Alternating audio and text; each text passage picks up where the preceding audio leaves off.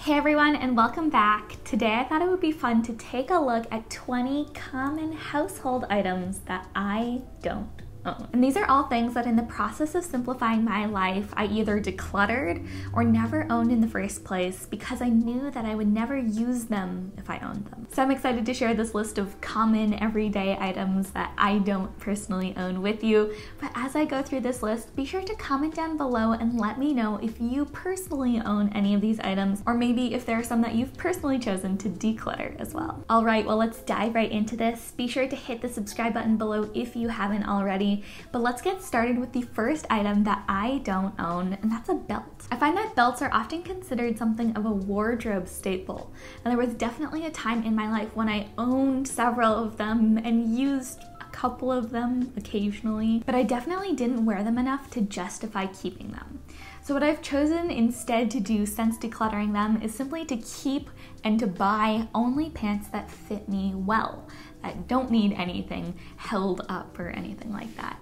And for me, decorative belts are honestly more of a nuisance that keep me from being able to eat than anything else, so I really don't own any of those either. Okay, item number 2 that I don't own is a hairbrush, and I have very fine, thin hair, which oftentimes you can't necessarily tell because my hair is more curly and has volume, but I have extremely thin strands of hair, and so for me personally, hairbrushes actually damage my hair a lot when I use them. When I used to use a hairbrush regularly, I would always find my hairs splitting and just generally damage occurring to my hair because of the hairbrush I was using. So instead what I do now is I mostly use my fingers to detangle my hair, and then a few times a week I'll also use a bamboo wide tooth comb just to get any knots out of my hair, but it's far more gentle and actually is a lot better for my hair than my hairbrush ever was. All right, number 3 is a tablet, and I have never owned any kind of iPad, Kindle, or any other kind of tablet device. And this one really goes back to simplicity and functionality. I have a phone, I have a laptop. So what really can a tablet do for me that either of those two can't? For me, owning a tablet would just be one extra device that realistically I don't need. Number 4 is dry shampoo, and I have so many girlfriends who swear by dry shampoo, and it's probably the one hair product that they couldn't live without. And even though I like the idea of dry shampoo, I've tried it several times from several different brands, and I've never found it to work particularly well for me. When push comes to shove, if my hair is greasy, the only thing that's really going to eliminate that for me is a shower. And so I would prefer just to take one of those than to apply some kind of spray of dry shampoo that is questionably going to work for me. Honestly, maybe it's just my hair type, but I've never found what I liked. Next, 5 is cookbooks, and I found that when I did used to own cookbooks, I would never actually touch them. I would always rely instead on family recipes or Pinterest to figure out what meals I wanted to create. And maybe it's just me, but I would far rather make a recipe that has glowing 5-star reviews on some amazing food blog, or try a recipe that was referred to me by a family friend who knows my tastes, and then to try some random recipe in a cookbook which I would questionably like and might turn out disastrously. So a couple of years ago I did end up giving away all of my cookbooks, and really I haven't looked back since, and I still end up getting to eat some amazing food. Number 6 is a bit of a category, but that's that I don't own a bike, skateboard, longboard, rollerblades, etc. Any kind of wheeled recreational vehicle. I don't know. I don't own a bike, a longboard, a skateboard, anything like that. And at various points in my life, I have owned most of these, whether that's a bike or a longboard. But in the past few years, I have really fallen in love with walking. Walking has really become my preferred mode of exercise, and so when my bike broke a few years ago, I simply chose not to replace it. And then a few months after that, I ended up selling my longboard too, simply because I wasn't using it. If I use something once or twice a year, most of the time, unless I really love that activity, that isn't enough for me to justify keeping it. Okay, number 7 is CDs and music subscription services. So CDs is something that I've talked about in the past, but several years ago I digitized all of my CDs and decluttered the physical copies, but with this one, I did recently take it a step further by canceling my Spotify subscription. And here's the thing, I do like music, but what I found in just looking at my listening habits is that I was going to podcasts and audiobooks over music 9 times out of 10. If I was making dinner or driving somewhere, I would pop on one of my favorite podcasts or listen to an audiobook, and my Spotify subscription, my music, went unlistened to. So I did the math and realized that paying $10 a month to have ad-free music to listen to twice a month, maybe, really wasn't worth it for me. Number 8 is word signs and mass-produced art, and I have talked about this before, but personally, I love displaying art that is meaningful. So if you look around our home, almost all of the art that we have was either painted by Christopher or myself, or was made by a local artist. I really enjoy having meaningful pieces where somebody poured their time, attention, and love into the work of art that they were creating. Those are going to bring me joy in a way that a mass-produced piece of art or a pithy saying or a live, laugh, love ever will. Number 9 is fake plants, and personally, I don't love the look of fake plants.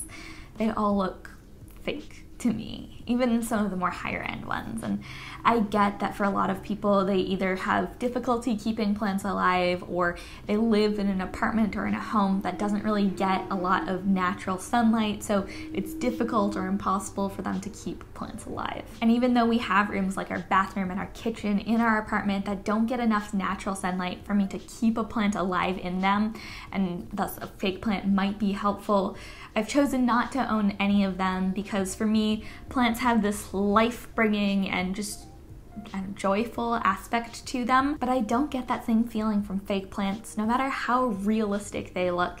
And so I just choose not to own any of them. Number 10 is that I don't own a standing mixer, whether that's a KitchenAid or some other kind of device. I have a wooden spoon and a whisk, and I'll use whichever one is more relevant to whisk up batters or to make bread or whatever else I'm looking to bake. I think that counter space is very precious in a kitchen, and I would rather not clutter it up with something that I'd only be using occasionally, and that something a lot smaller and a lot more versatile could actually do the exact same job. It might require a little bit more elbow grease, but I don't mind putting that in. Next, number 11 is foundation, and I used to own pretty high coverage foundations and would use them to cover up my acne and to, I guess, just hide my natural skin. But a few years ago, I got rid of all of my heavy foundations and switched to only using a tinted moisturizer. And what I found was that my skin actually cleared up dramatically because I wasn't globbing tons of product onto my face and instead was using something that was far more light and naturally formulated. All right, number 12 is glasses for every kind of beverage, and I always find it funny when I visit someone's house and they've got the short cups, they have the tall cups, they have the red wine glasses, the white wine glasses, the margarita glasses, and so on and so on. Just because companies make glasses for every beverage under the sun doesn't mean that I need to own them. Christopher and I like to keep it really simple in this area. We have one set of glasses for drinking water out of and one set of wine glasses, which we'll use for any and all fancy beverages that we drink.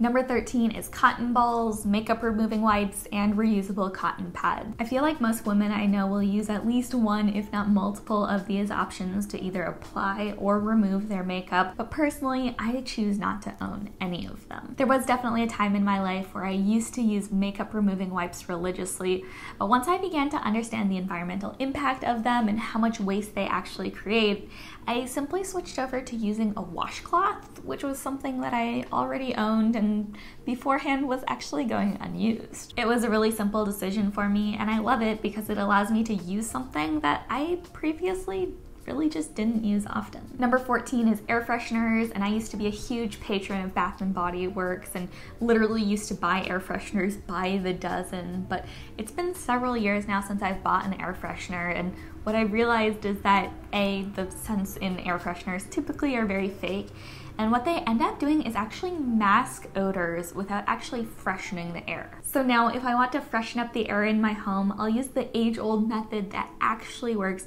and that's that I'll just open a window or a door. It's so incredibly simple, but it does a great job of freshening the air and is one less product that I need to own.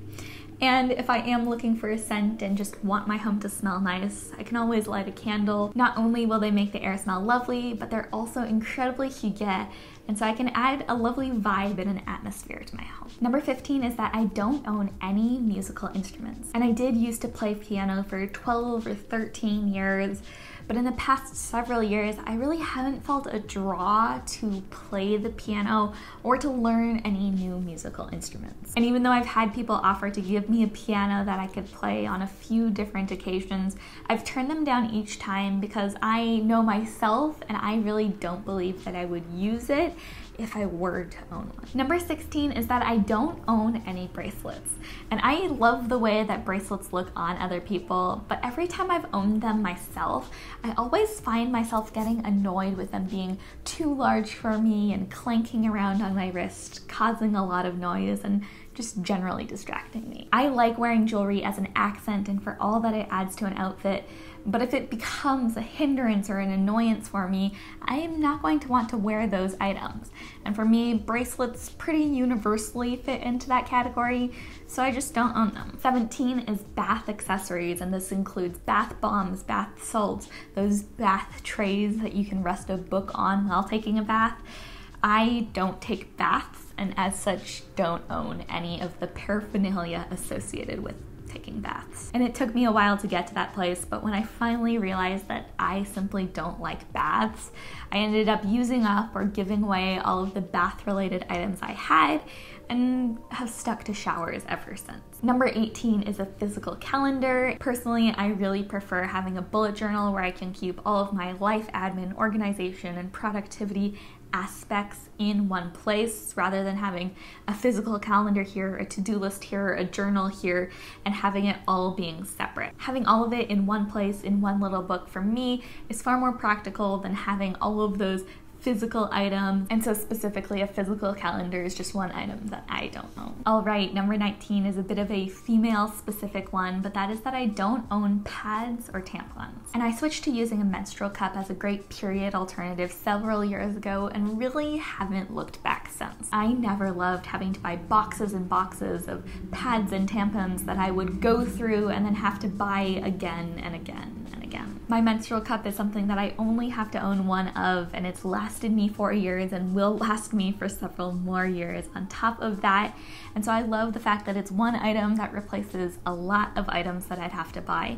And on top of that, it really makes my periods so much more simple and painless. And then finally, number 20 is that I don't own a Keurig or traditional coffee maker. I do love coffee, but for me, tea has always been my first love. And so while I love going to the coffee shop and ordering a latte or a cappuccino or drinking a cold brew coffee at home, for me, I never really wanted to invest in a coffee maker because I knew that it wasn't something I would make super regularly. And once again, I know that there are a lot of people who can hardly imagine living without a coffee machine, but for me, it's something that I've never had a strong desire to buy or to own. All right, well, that's the list. Those are 20 common household items that I don't own. I hope this was a fun one for you and that it maybe gave you a little bit of a glimpse into how I decide what to keep or what to get rid of and what's actually going to add value into my life. Now that you've heard the list though, I want to know, are there any of these items that you personally own, or maybe some that you've chosen to declutter? Or was there an item that popped into your head while I was talking that you don't own personally? Be sure to let me know in the comments down below what that might be. I would love to hear about that. And if you're here for the first time and you enjoyed this video and haven't already, be sure to hit that subscribe button below for more simple and intentional living inspiration and videos coming at you twice a week. Finally, be sure to follow me on Instagram. I am at ashlynne.eaton on there, and I'll have that linked up in the description box below. That's everything for today's video though. Thank you so much for watching, and I will see you in the next one.